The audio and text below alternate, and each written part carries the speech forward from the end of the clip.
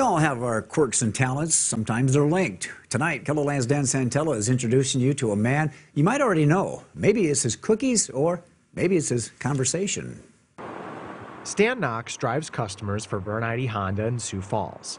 But he's so much more than someone who can get you from point A to point B. He's also a conversationalist. Hi, Marla. I'm Stan.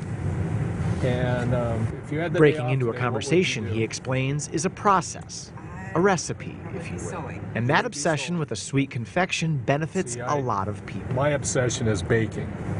Nice. I work into it a little bit, and I tell them that my obsession is baking, and oh, really? And they're start asking questions about different things. His best estimation, he's made thousands of cookies. One happy recipient is Judd Lindquist, who has known Knox for years. When I asked here a few years back and said, well, who made these? They go, well, Stan made those. Well, I had to go meet Stan and tell him how good they were, and friendship went from there. Knox even has a special phrase for the days he bakes his cookies. Call it Baking Therapy Saturday, because on Saturday I made cookies, and it's good therapy.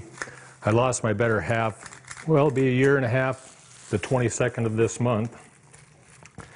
And she was the cook, and I was the baker. And so, kind of a tribute to what we did. After all, it's not just about a cookie, no matter how good it tastes.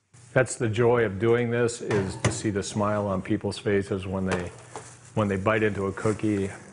Yes, I still lick the spoon. Dan Santella, KELOLAND News. You gotta lick the spoon, don't you?